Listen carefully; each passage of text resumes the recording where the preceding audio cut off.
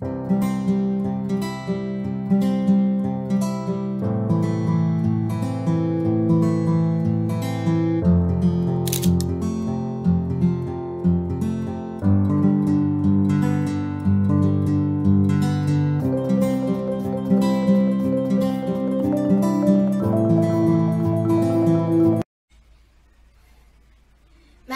is like a puppy. If you play with it, it will play with you. If you run from it, it will chase after you. I have been playing with math since my childhood, and I have started teaching mathematics from early age while I was in grade 7. While I teach maths, I hear many myths about maths. Now I am going to tell you some of those myths that I hear most. First of all, many children think that you need to have good memory for maths. Mathematics is about understanding, not remembering. Knowing maths means that concepts make sense to you and rules and formulas seem natural. This kind of knowledge cannot be gained through rote memorization. Another myth that I hear is that everyone does not have a maths mind. Maths should come naturally to all people if only they had a proper grounding in the fundamentals. The reason why maths does not come natural to some people is because there are gaps in their basic knowledge. And a myth that I hear the most, I believe it is completely wrong. That is, maths is logical, not creative. Maths consists of all sorts of patterns and symmetrics. To solve math equation and problems, you need to creative and several ideas to solve it. I am postgraduate in mathematics. I taught maths in schools and colleges as well as home tuition. I always try to explore new techniques to solve mathematical problems in simple and fun ways. There are several myths students and parents have related to maths which somehow stop or slow down the learnings. Yes, definitely. You can overcome your fear on maths and learn maths in a fun way.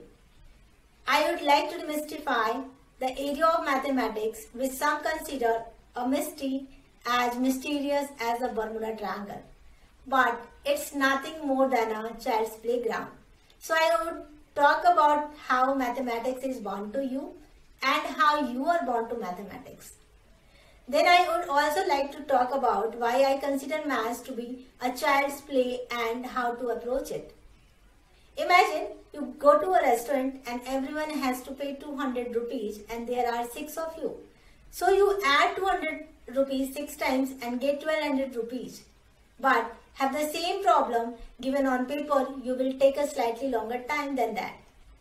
The reason is that in the restaurant you can imagine the situation practically and visualize multiplication as repeated addition.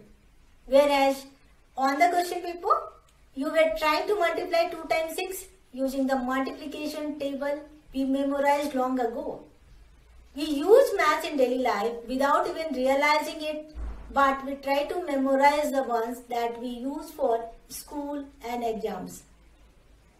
We have seen through childhood, we know about the shadow of any pole in the afternoon will be small or little because the sun is on the back level. So, passively like in the back of your mind, you can estimate or double estimate the rough duration of time using shadow. But you don't know that trigonometry is there in play and that there is no need to memorize a formula that will come later in higher classes. But you have learned or seen trigonometry since childhood. Now we know that maths and our lives are intertwined. So it's best to make it your friend. So let's take a minute and do a small exercise. I want you to calculate manually 15 times 19. Now some of you might have solved it and some of you might have struggled with it. So now let's simplify the problem. I want you to calculate 15 times 20 or you can do 15 times 2 times 10. Then you will get 300. I want you to subtract 15 from 300. Now it must have 285. We simplify and broke down the problem from 15 times 19 to 15 times 20 minus 50. Now it's all intuition. The problem is the same but depends on how approach. It depends on how you play with numbers and how much clarity you have with it. It will require you to practice in the beginning, but once you have a hang of it, it will all be intuition for you. Now you might argue this was a rather simple problem and in higher classes problems will be a lot more complex. But I would like to highlight and emphasize that the fundamentals will remain the same. You just need to break the problems into smaller chunks and play with them like Legos. Let's take another example, the volume of a bucket. Now let's say you know how to calculate the volume of a cone. So you can convert a bucket into two cones. It consists of two cones, cone 1 and cone 2. Now it's simple mathematics that dictates just simply subtract this volume and you will get the volume of the bucket. Now you might in your future classes, you will encounter this problem as a volume of a first term. It might sound complex, but the underlying problem was a very simple subtraction of two cones. Rather than memorizing, if the child just understand how simple addition, subtraction, multiplication and division work, all these things are built on top of it.